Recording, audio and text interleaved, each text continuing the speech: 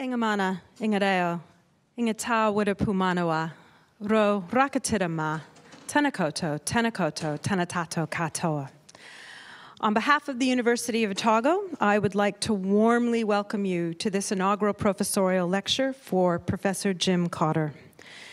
As always, it's fantastic to see staff and students from around the university here this evening, and also members of the Dunedin community who use these inaugural professorial lectures as part of their ongoing education. Welcome to each and every one of you. I'd like to give a particularly warm welcome, however, to the special people in Jim's life who have come here to join in the celebration and his promotion. His parents, Marge and Ralph, his brother Doug and Doug's family, his sister Louise and her family, his wife Kate and their collective children, Hamish, Charlotte, Lucy, and Grace. And I also understand that a large number of Jim's friends are also here, and I welcome each and every one of you. Now, we're all collectively gathered here, whether we are Jim's colleagues or his family or his friends, to celebrate his promotion to professor. And I can honestly say that Jim has seriously earned this promotion. He's an effective and popular teacher, both in the classroom and in the context of postgraduate supervision. By way of example, I had the great pleasure of awarding Jim the OUSA Supervisor of the Year Award in 2010. And I understand that two of Jim's previous master's students, Monique and Terry, have flown here from the University of Wollongong specifically to be here to support him in his IPL. In addition to his skills as a teacher, Jim is also an outstanding researcher. He's an international expert on extreme endurance, and as many of you know, he's an endurance athlete himself. He publishes his work in the best international journals in his field, and when we were consulting on the merits of Jim's promotion, one of the referees referred to Jim as someone of global excellence in his particular field. Last, but certainly not least, Jim is an outstanding citizen. He's provided excellent service to the school and to the university more broadly.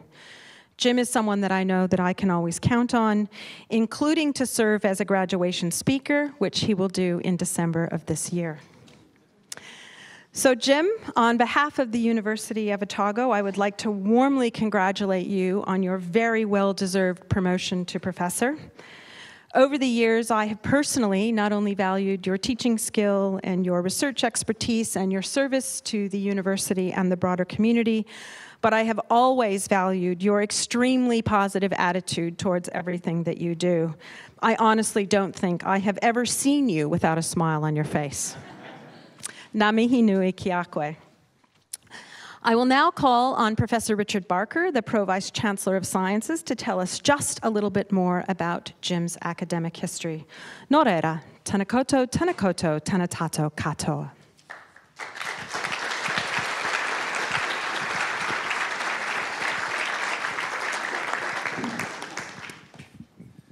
Tēnā koe, Vice Chancellor, tēnā koe, Professor Cotter, tēnā koe, Emeritus Professor Booth.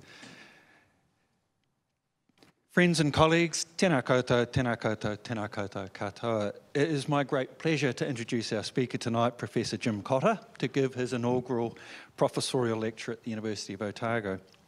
As indicated by our Vice-Chancellor, Professor Cotter is one of our newer professors at the University of Otago, receiving his well-deserved promotion to the position in February of this year. Born on the West Coast into an adventurous family, Professor Cotter combined his long-standing interest in endurance and academic prowess, leading to an undergraduate degree in physiology from the University of Canterbury.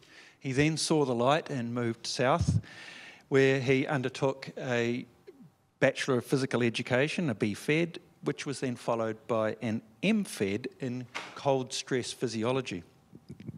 Some of you will know, and some of you won't know, that those Otago letters identified Jim as a whera. And this is an extraordinary, passionate group of individuals who united by their dedication to the study of physical education at the University of Otago and to ensuring that its traditions and values endure. Following his Fedder years, Professor Cotter undertook his PhD at the University of Wollongong. Having studied cold stress physiology for his masters, it was inevitable that his PhD would be on heat stress. And on this theme of endurance, that set of qualifications kept Professor Cotter in the books for, I estimate, around 10 years. And tonight we see the reward of that combination of deep-seated interest, talent, and endurance in the promotion that we are celebrating. With more than 110 scholarly publications to his name, Professor Cotter is an accomplished scientist, renowned for his expertise in sports physiology. But that is not enough to get you promoted at the University of Otago. To get promoted to professor at Otago is a challenge, and you have to be an all-rounder. And what I'd like to draw attention to is, or really emphasise what the Vice-Chancellor has already identified, which is Jim's dedication to his students. For his undergraduate teaching, he was nominated for Best Lecturer in 2016. That year, he was also one of just 5 teaching staff at the university who achieved a high number of commendations in the Quality Advancement Unit's Student and Graduate Opinion Survey. He is a sought-after supervisor and has supervised around 17 PhD students and 19 MSc students. And for the high quality of this supervision, he was nominated for Supervisor of the Year in 2003 and 2004 and 2010. And as the Vice-Chancellor just indicated, he took out that award in 2010. At a personal level, Jim is one of the nicest people you could ever meet. And from the standpoint of a Pro-Vice-Chancellor, he is part of the social glue that holds the fabric of the school together. His quiet leadership is enormously important and deeply appreciated, and I would like to publicly thank him for that. Tonight, Jim is going to discuss the interactions between exercise and environment, looking at ultra-endurance in a context of severe stress from heat, cold, hypoxia and dehydration. Please join me in welcoming Professor Jim Cotter.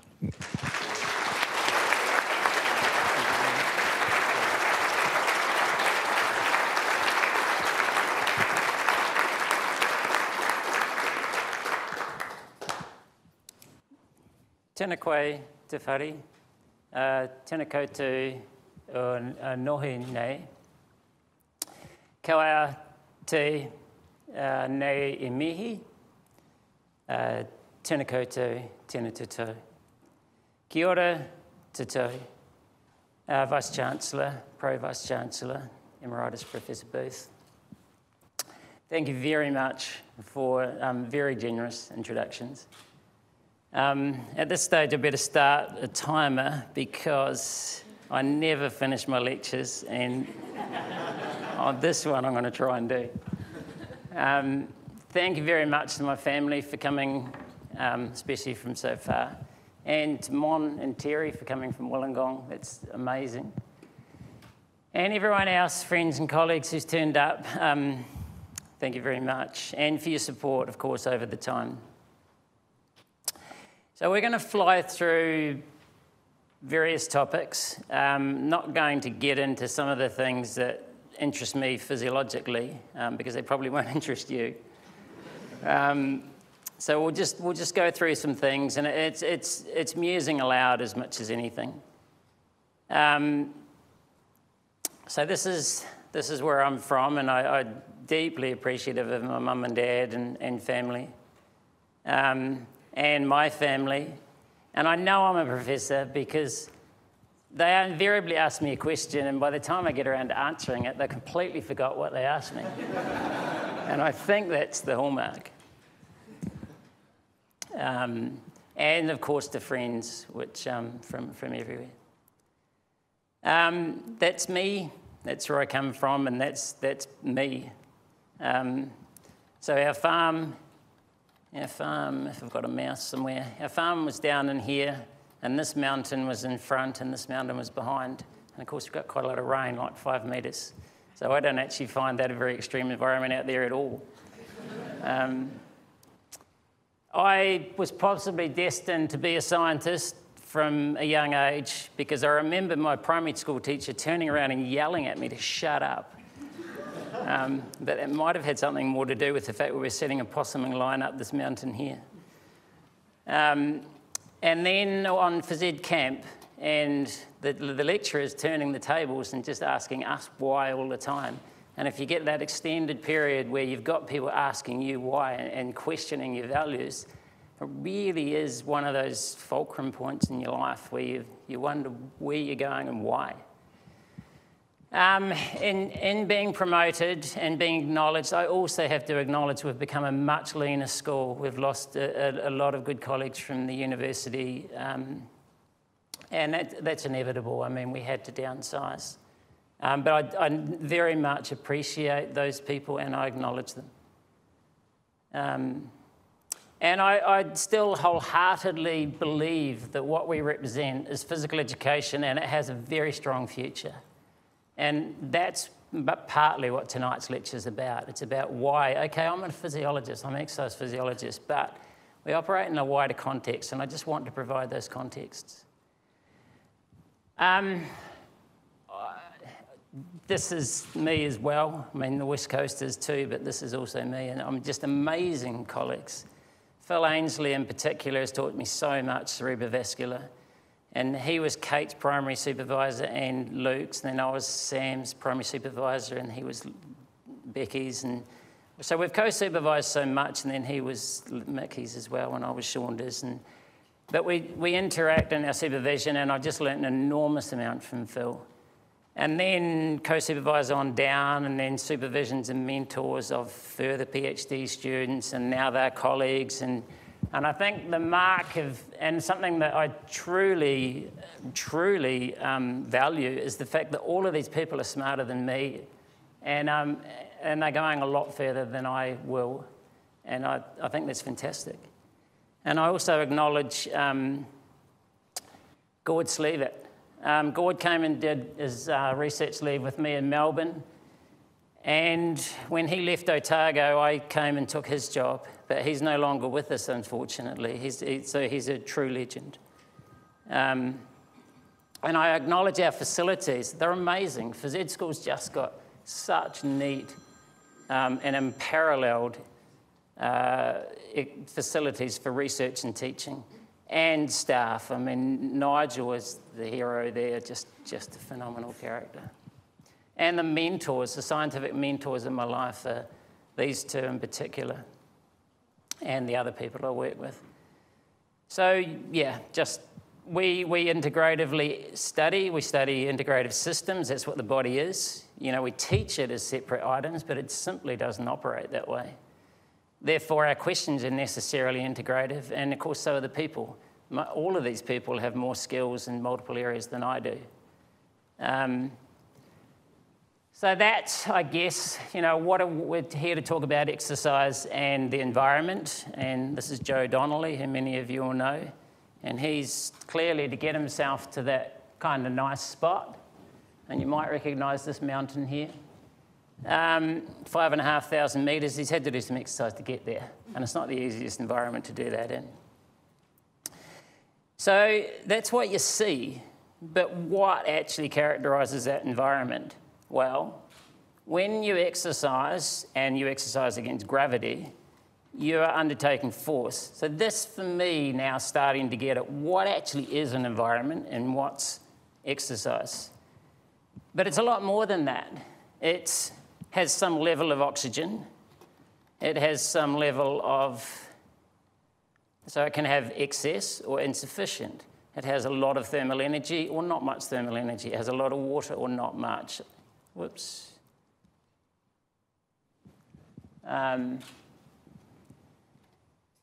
It has a lot of vitamins and minerals or not much, and it has a lot of oxidative stress, so high energy, short-lived molecules that can do a lot of damage, or not much. We can block those with multivitamins. So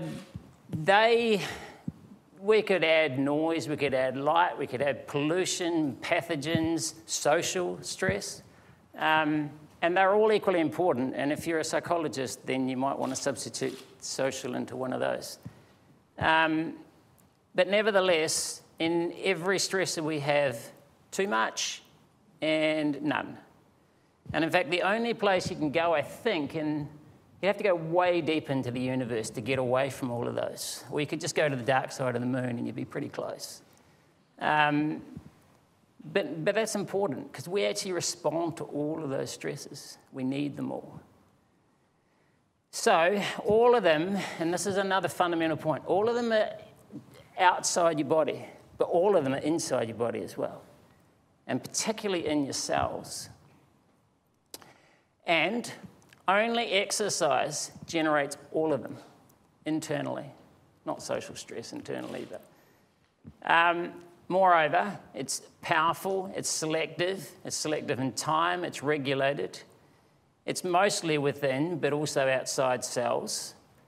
So it activates multiple pathways, multiple sensors in cells, particularly in muscle during exercise and without feeding and after feeding and with heat and without and so forth. So we've got a huge number of pathways being activated by these stresses selectively. And that's what exercise is. For me, exercise is just this almighty complicated stressor. And if we want to really understand exercise, we have to delineate that down and figure out what each of those stresses does. And to what extent does it drive fatigue? To what extent that actually obligatory in driving adaptation? And that's going to depend, of course, on the nature of the exercise and the nature of the individual and their fatigue state and their medications and their age and all sorts of things. And we consider all of those things in our research and we try and control for some of them, we manipulate them, and we figure out how these things are being manipulated. So, for example, you can have enormous metabolic stress and oxidative stress. An untrained person walking up the stairs, whereas a trained person, to get their cells into the same state and drive the same fatigue and drive adaptation, they might have to sprint up and down the stairs a few times. But as far as the cells are concerned, it's the same stress. And that's important for determining safety, tolerance, adaptation. And not only that, it's not only happening inside your cells, but more and more it's being realized the hundreds of molecules that are released out of cells during exercise, and they communicate with neighboring cells, other organs. So the muscle talks to the liver, to fat tissue, to the brain, by releasing hundreds of molecules that go and communicate elsewhere. So exercise is kind of complicated. But it's also incredibly versatile and incredibly simple. Just do it. But when you just do it, there's a lot going on. So, now I know that's a whole lot of background, but what that allows us to then understand is that exercise is inherently difficult in environments that impose the same stresses. So if you exercise in the heat, the better the athlete, the more the heat you generate, because the more metabolism that goes on, the faster you go. So that's why athletes find hot environments hard, but they're fit. So they're used to dealing with heat from the inside, so they can also tolerate warm environments well. But you also set a world record in the marathon if you go to the opposite environment to exercise in, because it doesn't cost you so much physiology to be in that environment to sustain that level of exercise. So you save water and you save the cardiovascular strain, and that allows you to exercise harder because they have a lot of downstream effects that cause early fatigue. But unfortunately, that environment has lack of oxygen and it has a lack of energy substrates and so forth, and that can compromise your exercise.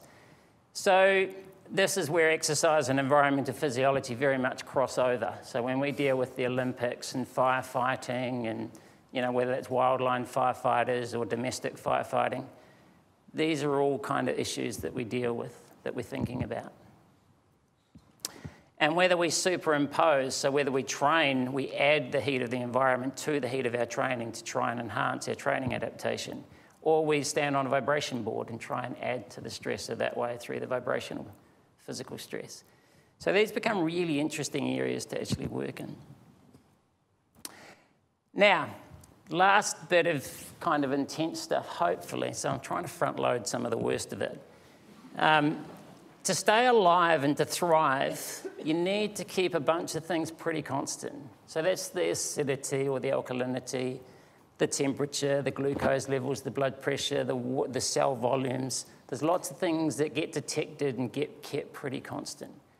For many of these things, if they get out of whack, and exercise forces them all out of whack, you activate some sensor, some thing that will try and correct it. Sorry, it's not a sensor. The sensor detects it. Generally, an area in your brain will coordinate a lot of this stuff, and it will activate something like your sweating or vasodilation of your skin blood vessels. And they will ramp up their activity according to how bad this situation's getting. And they'll reach a peak. And that peak's usually because it's not how high the system could go, it's being competed against by some other system. And at some point, the system gets so bad that it fails. So we measure all of these things to try and characterize a person's tolerance and therefore their fitness, their safety prospects and so forth. So for heat, if this was your body temperature going up, where you release your vasoconstriction, you have another system that actively dilates blood vessels, you start sweating, but by far and away, you change your behavior. So if you're exercising, just reduce your intensity because you reduce your heat production. So the heat stress isn't so bad. But these occur acutely and chronically. We could go to the other side, sorry. So when we go cold, we actually have some decent response systems as well. But it's our behavior by far and away. We're not actually very good in the cold physiologically. We rely entirely on our behavior. Therefore, we hate the cold. And that's why we hate the cold, because we rely on this to get us out of it or keep us safe. So by and large, people who are fit have better of all of these things. They start with a lower body temperature. They crank up their heat losses faster. They go to more powerful levels. They sustain it for longer. They go to higher temperatures before they fail. You could do that for their glucose control, their pH control, whatever. So being fit truly is physiologically quite a complicated set of attributes that gives you a generalized stress tolerance. So you could go into a hot environment. You detect that environment and do something about it earlier. You can do it more powerfully. You can sustain that environment for longer. You can tolerate higher temperatures, for example, in a sauna before it fails, before you fail. So being fit has quite a cool set of attributes that give you versatile stress tolerance. And we'll talk about some of those situations a bit later. But that's our physiology. But part of being fit also is having better behavior. And ultimately, whether you're a phys ed group in a glacial stream, where you're an athlete running a Hawaii Ironman, it's your behavior that by far and away is the most important thing. Physiologically, we're actually relatively limited. Our behavior keeps us out of trouble. But being an athlete, you have this competition between your behavior and your physiology. You're pushing your physiology to the limit. The person who has the best physiology pushes it the most wins. So I'll give you an example of how we tend to study this. So Gord came over, and this is one of the studies we did in Melbourne, where we put people in a big fridge for 45 minutes at 4 degrees, naked, semi-naked. And we either put hot packs or cold packs on their thighs and then got them to do some exercise. And it didn't actually make any difference whether they had cold packs or hot packs. But being in the fridge, compared with not being in the fridge for 45 minutes, when they got on the bike and did standardized exercise, there was a massive benefit to their cardiovascular system because it didn't have to serve the skin to offload the heat. And then what we typically do, so this is a typical experiment we do, we set people off at a standard fixed workload that we control so we can figure out what we've done to their physiology and what is driving it. Then we let them self-pace. And as soon as we let them go for it, they go 20% faster if they've been in the fridge than if they haven't. And what we see here is it just closes up the cardiovascular difference. So it's the cardiovascular benefit of being cold that gives them the better work tolerance. So we're often marrying together the physiology and the behavior, and I don't think exercise does this well enough, where it looks at both sides of it. You know, commercial enterprises and things tend to look at just the behaviour, like altitude training. An athlete believes it works, but it doesn't necessarily mean it did. They just feel like they can behave better. Whereas a physiologist would say, well, why does that work better? But we need to marry these two things together. So why focus on exercise? Why extreme environments? And for me and for most academics, research, teaching and services rolls all together. Where does one start and where does the other one finish? And in fact, where do the contexts finish?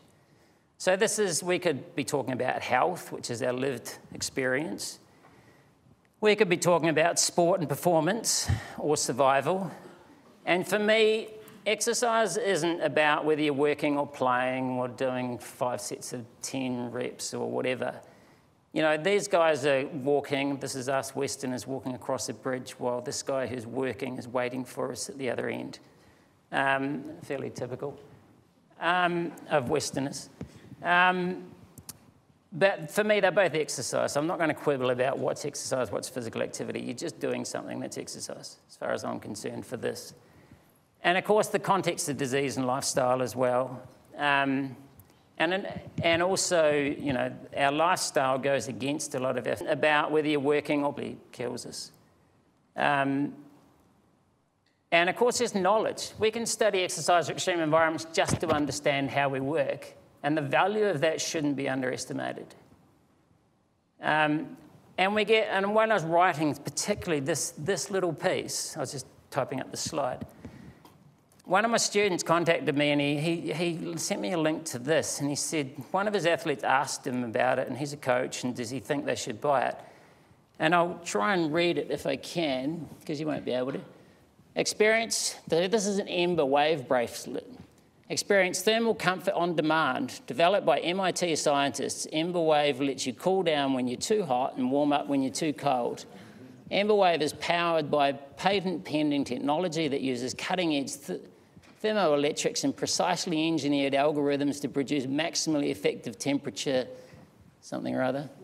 Waves. Sorry, you can't. Oh.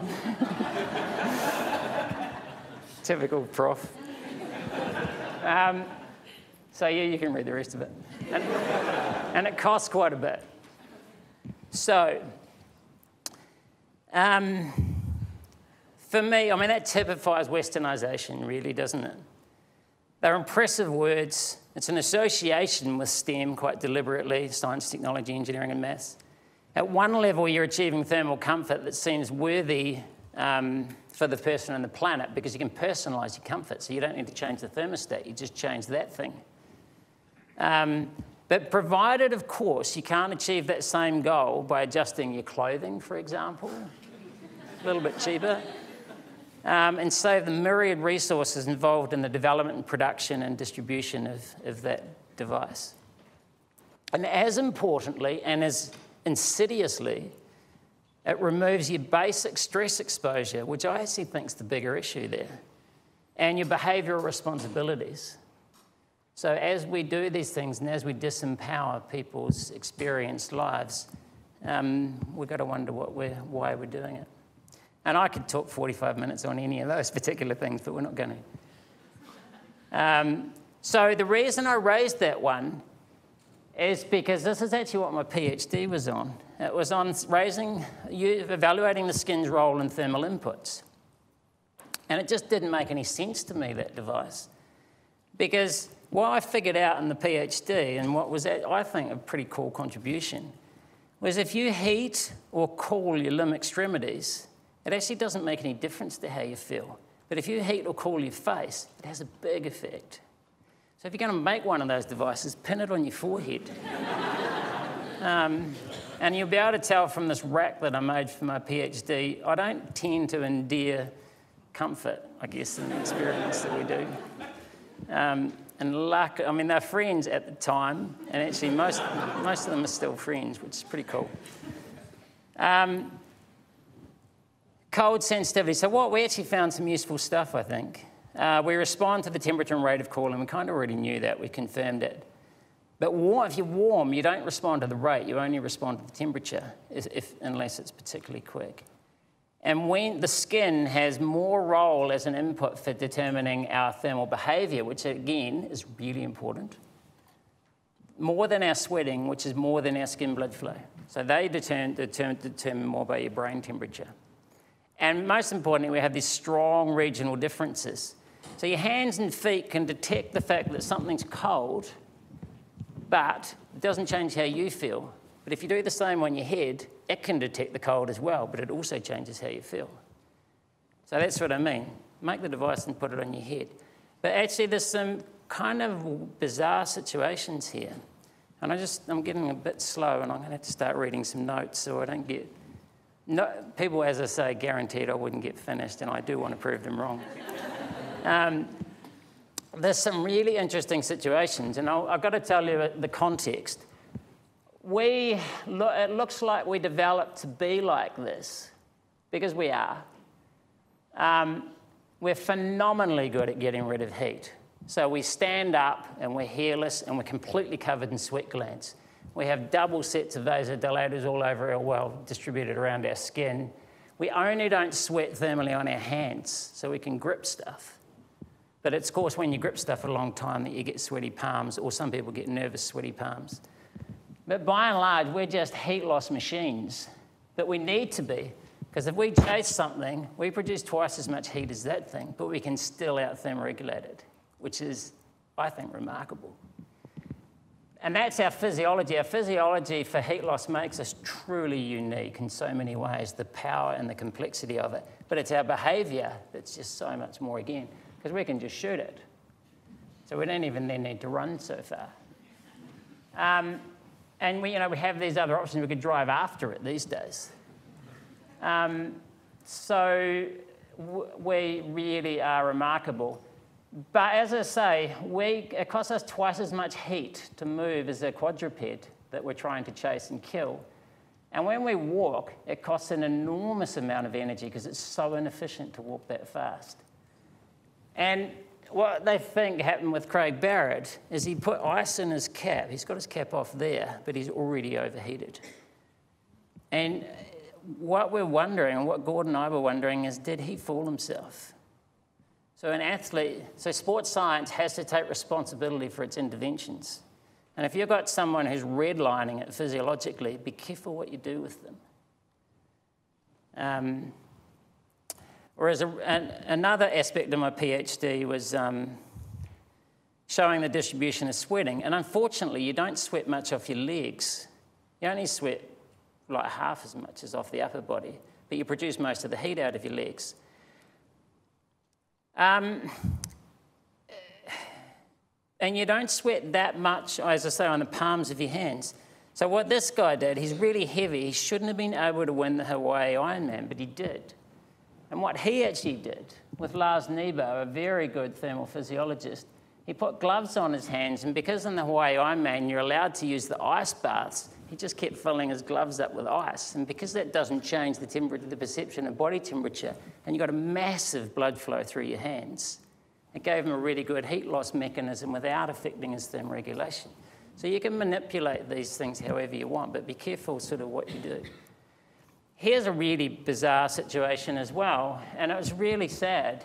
This guy was winning the World Open Water Swimming Competition, and he died in the last race of heat stroke. And they thought the water was too hot, and until that time, they didn't know how hot's too hot to swim.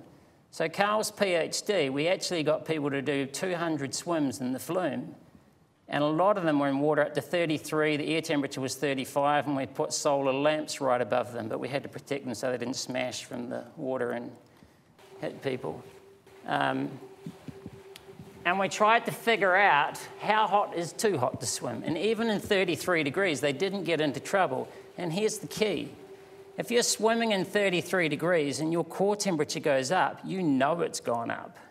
And if you're swimming in 33 degrees, you get uncomfortable when your core temperature goes up. And that's great, because then you're not going to overheat, because you're going to behaviourally thermoregulate. So we looked at all the thermoregulation and the stress hormones and the inflammatory mediators in the blood and all sorts of stuff. But ultimately, you want to know about this. You want to know whether the athlete knows the situation they're in. And the reason we were more curious about that is that's 33 degrees. That's a skin temperature that this building's designed for. That keeps your skin at 33 degrees, which is optimal comfort. So we didn't know where the swimmers would be in danger because they were at a thermally comfortable skin temperature. And we actually used that as a research model to figure out that the brain is about 4 times more thermosensitive than the skin in driving the discomfort. And that's really important primary knowledge to work out as well.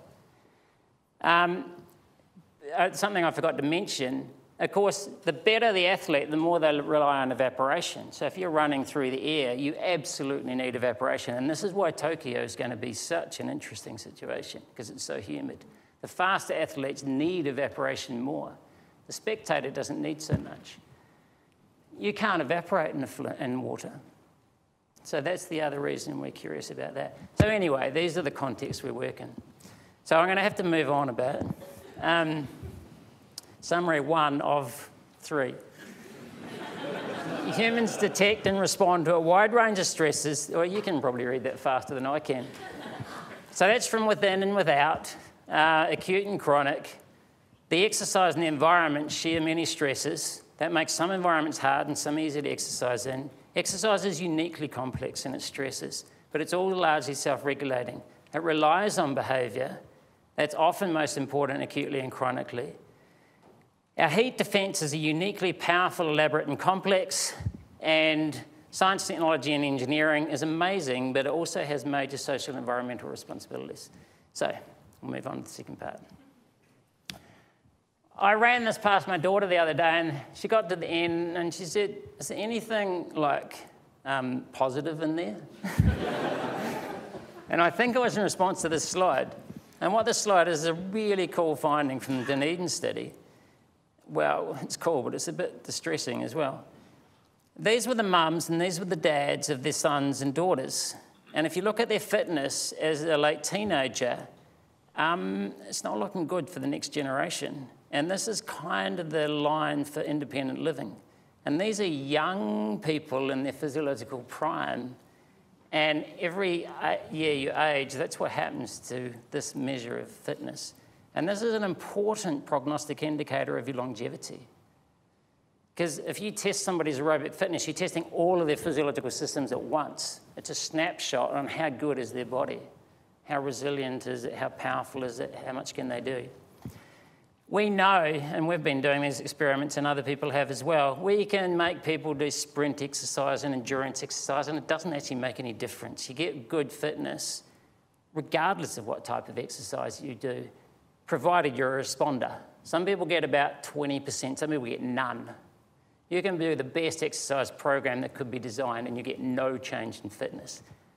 Doesn't mean the exercise isn't valuable. You could be getting other benefits like glucose control, bone density, antidepressant, lots of other effects, but don't expect it's necessarily going to get fitter.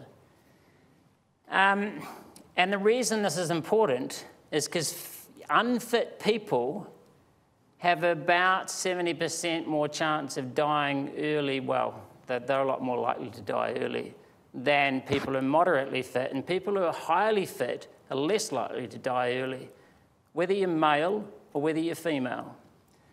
And we don't want to get too much into the detail of that, but basically the more you do, the better.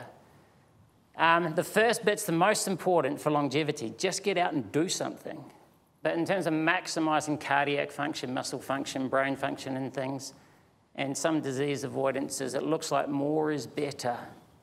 But for overall longevity, it's not the case. It's very much diminishing returns. Just go and do something. Now, quickly, why does exercise, for example, help the brain structure and function? And the reason for this slide is we were looking at whether high-intensity exercise might optimise brain function. All I want to say about this is for the brain or many other organs, there's multiple ways exercise does it. It directly is activated through the brain and does things directly in the brain. Brain's controlled by blood flow. Blood flow, you change the blood flow to the brain when you exercise, depending how fit you are. Fitness changes your glucose and blood pressure control. Both of those things determine the long-term health for the brain. As I said before, exercise releases lots of chemicals out of muscle that can come around and affect brain structure and function. So when we think of which type of exercise is better or worse for the brain, well, high systolic blood pressure might not be that valuable during exercise, but maybe you release more myokines from muscle, and maybe that has a better effect. We're not in a position to know which type of exercise might optimize certain outcomes and why. There's just so many levels at which exercise is having its effect. Here's something encouraging for us who are aging. This is our brain blood flow as we get older. It doesn't look great. It basically halves as you go through your adult lifespan. But it's higher if you're fitter. And more importantly, what Carissa's PhD showed is for young and old people, you improve the brain blood flow control, and that's the most important thing, the brain's ability to regulate its own blood supply. So that was the first study to longitudinally show in humans that exercise training improves the brain's control of its own blood supply.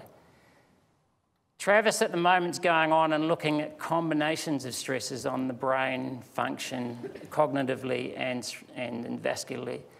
Lainey Shoemaker's going at the moment, and we're looking at what is it in exercise that's maybe underlying the cognitive improvements that we know we get in exercise. And of course, Liana was in the paper earlier this week with a study looking at the role of exercise in improving cognitive function. We talked before about the fact that exercise glucose control is one of those factors that's important for the brain and for many other organs as well. And we can be smart with exercise. If we time it just before our meals, for example, what Monique came up with was this notion of exercise snacking.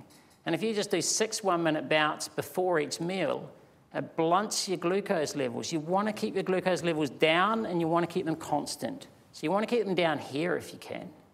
But these are in pre-diabetics. And if we just got them to do a little bit of exercise before every meal, compared with a 30-minute exercise before the dinner, you kept your blood glucose down, kept it more stable. That lasted also across the next day, and it dropped your blood pressure. So there are, there's physiologically smart ways to think about how we might want to dose and time our exercise. I'm going to have to skip through a little bit. So we've got 18 minutes, I think I'm allowed. So basically exercise, I think, is wonderful. It's pluripotent against most non-communicable diseases, and most people these days die of a non-communicable disease. It impacts most of our system. It's a non-linear benefit dose, so you just have to do something. It's highly versatile, it has low risk, and it's free. Exercise is more than medicine, because it's good for our society and communities. It improves our connectedness, reduces crime, CO2 emissions, resource usage, traffic congestion, depending how we do it. This is increasingly how we're doing it. We're boxing it in space and time and the concept of what it is. And I think that's going to become problematic. It's useful, don't get me wrong, but we have to look at the consequences of that, compared with how we used to exercise and how many populations do exercise. We were walking up to Everest Base Camp, and these kids were throwing snowballs at us over the top of the thing. And they just walked to school, which is another village somewhere else. Now, here's another key point. Our environment, increasingly, our lifestyle, removes all stresses. And that's a problem, because we respond and adapt and detect all of those stresses. We don't detect their absence. It's insidious, it's chronic, and it removes our structure and function, and that becomes a self-fulfilling prophecy, because we lose our capacity then to respond, and we need to be in a benign environment. So that's what that slide says, so I'm not going to stop there. And, as importantly, that then means we would regard this as dangerous and this is not. And therefore we have risk management. Well, they're my kids, so it doesn't matter. But if they were school kids, you would have a risk management strategy for that. In fact, you wouldn't do it, or your job would be on the line. So I think maybe we need to recalibrate what we consider to be the locus of the risk. It's easy to blame somebody for that. It's hard to blame somebody for the consequences of that. So maybe we just need to rethink a bit.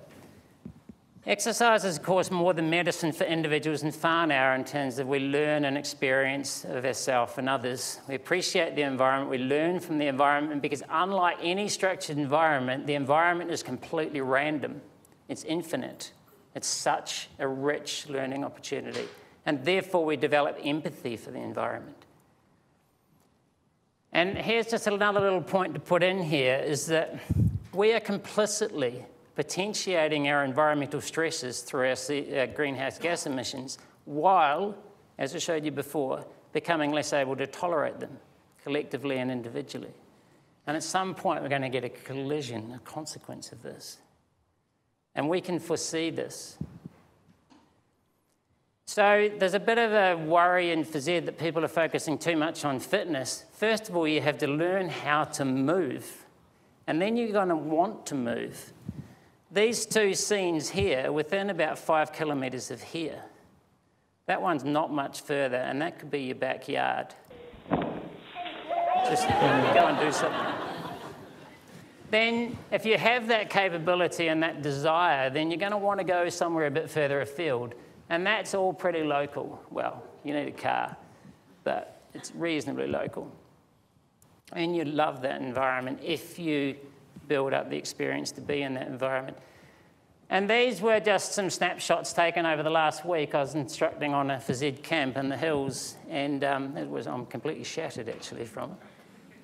But I mean, the feedback you get from these situations, they're truly transformative experiences for people. And when we think of what we're doing to the environment, the need to develop empathy and to be comfortable in that environment, why wouldn't we? So we have to financially find a way, I think, to allow these experiences in our education.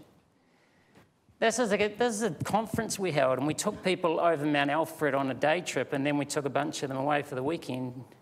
And we can be doing that in New Zealand. We have such a unique environment, and they're such powerful experiences for people. And they're great academic experiences as well, actually. So we should and we can prioritise an active lifestyle. We can't afford not to.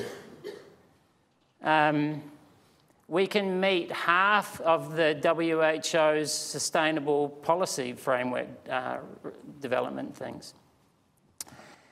We have legislated opportunity for Māori perspectives, and that's key. We have an outstanding natural environment with benign climate and fauna. Well, climate maybe. We have a population that's relatively small, educated, egalitarian, and protected against big pharma. I mean, if New Zealand can't do it, who can? Cripes. So, summary 2. Exercise and fitness are important, but not at the expense of the environment. They're immensely complex, and they misunderstood, insufficiently understood, but highly versatile and accessible. Exercise is powerful medicine, but it's more than just medicine. We structurally suppress it by modernity, and that's, I think, through STEM and consumerism, but that also allows us to get out of it. And it provides rich opportunities for development. Now, I'm allowed, I think, 10 minutes. Sorry, I'm at 39. Here's just some things I just want to touch on, cross-adaptation and then a couple of different environments. So we've talked about this, but we can cross-adapt between different stresses. So if you can't go to a high altitude, maybe you can use heat as a stressor, because they actually use a lot of the same cytoprotective pathways that protect cells. So maybe we can chronically expose to this and protect against that. If we're going in for surgery, and we know the surgery itself, the anaesthesia, and then the bed rest after it to be deconditioning. One's stressful, one's deconditioning. So we can use stresses, and if people are heavily osteoarthritic or whatever and they can't exercise, use another stressor that was within exercise. So there's all of these opportunities to cross-adapt and cross-tolerate, and this is an amazing future. It's a highly exciting area. So aerobic fitness protects you against many things, and here's an example. We dehydrated untrained people and trained people, and we got them to exercise. And this is how fast their heart rate drifted up in exercise. If they were untrained and they were well hydrated, they had less drift than if they were dehydrated. But if you're trained, you don't get heart rate drift so much, and it doesn't make any difference if you're hyperhydrated. So fitness provides cross-tolerance protection against some of these individual stresses. Heating with or instead of exercise, for who should we actually do that? Because, of course, exercise has a lot of heat, so just do the exercise. But maybe we can supplement it for athletes to improve their fitness. Maybe other people might want to do it. You know, hot yoga decrease the dose of exercise and increase the heat. So you're substituting one for another, and it's simply another way to achieve a similar outcome. In this regard, sauna bathing by the Finns, if they sauna bathe 4 to 7 times a week compared with only once a week, they're basically halving their mortality risk in any given follow-up period. They're pretty major effects of heat. Admittedly, they don't know whether that's necessarily the sauna or the plunge pooling or the cold associated with it. Not competitively. This guy actually died. That was the world sauna bathing champ. So if you do something and you ignore your behaviour, what do you get? We don't think heat's particularly useful in training to enhance fitness. So Anthony trained one leg hot and one leg cold for endurance, for strength training. He didn't get more muscle mass. So you see the big distribution of people's hypertrophy when they train. He didn't get a difference between the two, so we didn't get a benefit for the muscle development. The strength developments weren't different between whether you trained leg hot or not in terms of the strength capacities. So we don't advocate using heat to try and enhance performance. We don't advocate altitude either. I just want to make a quick comment about we can add stresses together. So if you do upright exercise, even for people who are trained, the next day you have more blood volume. If you now do that exercise in the heat, the next day you have even more blood volume. And if you do exercise in the heat and you dehydrate, the next day you have even more blood volume. So if you randomise the order that people do these. And what allowed that was the fact that you have more of a hormone that conserves fluid. So the hotter people got, the more they had this hormone, and the more that increased their blood volume. So we can selectively add these stresses onto each other. It doesn't mean you should train hot in the heat every day. It just means it's a possibility, and these stresses combine with each other. And in fact, and some of you may not be aware of this, I mean, athletes have about up to 50% more blood in their bodies per kilogram than non-athletes. And more blood is good. And you can have a lot more blood and a lot lower blood pressure at the same time because your vessels are more compliant and they hold more blood. So that's what happened. They had more blood and they had lower blood pressure, both great outcomes. As I say, doesn't mean we should dehydrate every day, but it doesn't mean we shouldn't. We actually trained people in the heat, and we tested this question for the first time because they thought humans can't adapt to dehydration, and we can't. If we go in the heat every day, on the 50th day, we need just as much water as we did on the first day. And therefore, hypohydration, dehydration is often frowned upon. But we asked the question, well, what if can you adapt through dehydration? Not to dehydration, but through it. Can you use it as a supplemental stressor? So we adapted people in the heat with and without being dehydrated. And of course, they improved in a whole lot of things, but this is whether they improve more with the dehydration than with the euhydration every day. And at the very least, what we can say is dehydration didn't impair adaptation. If anything, for several things, it possibly enhanced it. But again, we're not prepared to say that people should dehydrate every day. Certainly, we have no evidence that it impairs dehydration, and this is another big area that should be researched. So, I think this is a phenomenally exciting area. So stress conditioning has enormous potential. We can use environmental or artificial stresses with or without exercise, particularly those who can't exercise or find it uncomfortable or have physical barriers or whatever. We can use it to provide cross-tolerance to a novel stressor, so we can precondition before removing the stress, such as immobilisation, or before a novel stress, such as surgery, heat waves, or deployment to a stressful environment. It's relevant mostly for those who can't exercise, and we can use it to improve our knowledge of the mechanisms in performance, health and disease. But it's early days, and we wouldn't advocate that athletes do it. Athletes should just train.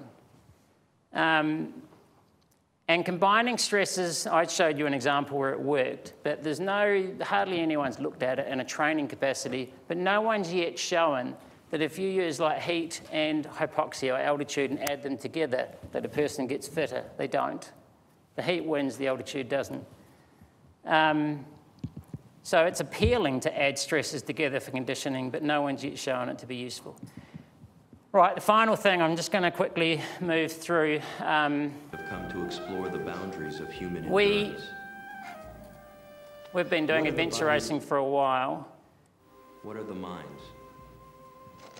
They have come for the world's toughest endurance competition. And we wondered how damaging this sort of thing was. Covering over 300 miles, testing themselves against the sheer mountain peaks, gaping ice crevasses, and freezing rivers. One of the profs that I was working with in Wollongong, he thought we were irresponsible to do this, and yet he does nothing for a week, and we exercise continuously for a week. And I still don't know which of those is more damaging.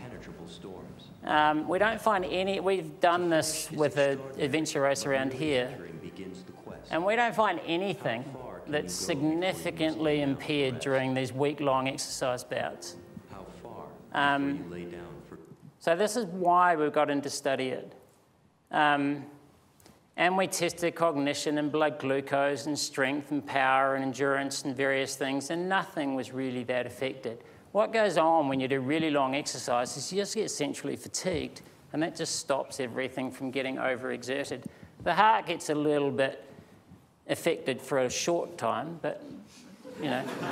And the other thing is, we don't know whether we lose memory capacity in older age, but the reality is, I remember every day of every single adventure race for the last 28 years. I don't remember much else. So I don't even care if it's real. At least you have a memory of something. And just another point, that we think we have good endurance when we go into these 500-kilometre races. These guys fly halfway around the world and they don't even have a compass, and they don't stop to sleep, and they don't stop to feed. These guys, we train for this. Some people train for this for months.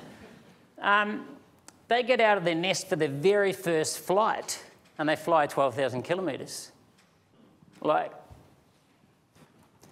And they don't know where they're going either. Cold. So just quick comment on cold.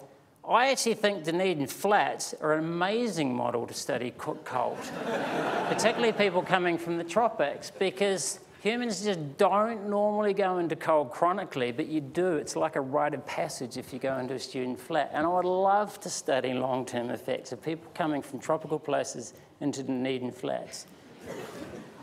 One interesting issue is it's now known, humans don't adapt to cold in terms of severe cold. We actually cool faster. So if we get put in cold water, and this was Stan, our best man and good mate through uni, so we put people in cold water and they just become hypothermic. And if you do that every day, they actually cool faster. They don't defend, they don't adapt, they habituate. So they cease responding. The Aboriginal do it as well at night. They cool down and they just warm up the next day.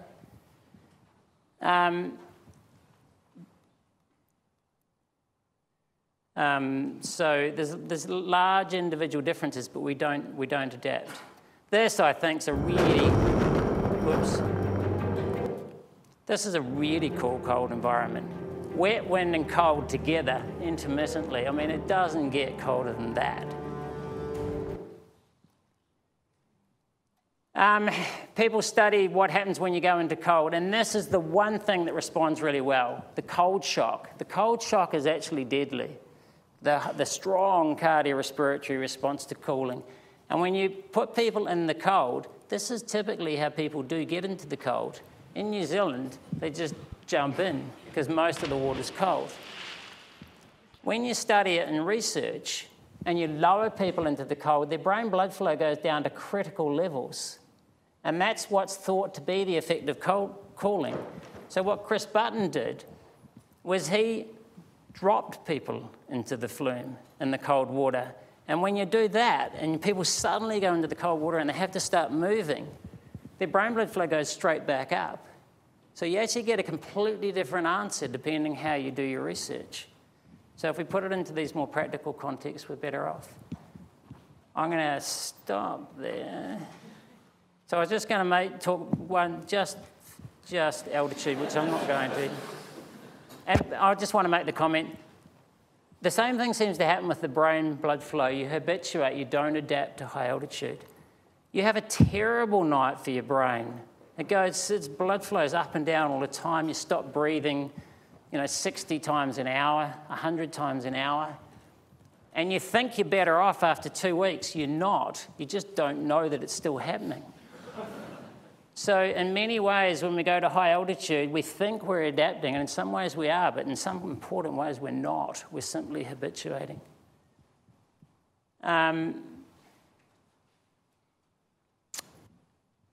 You were right, I didn't make it.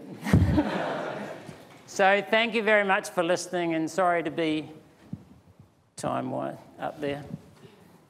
So thank you.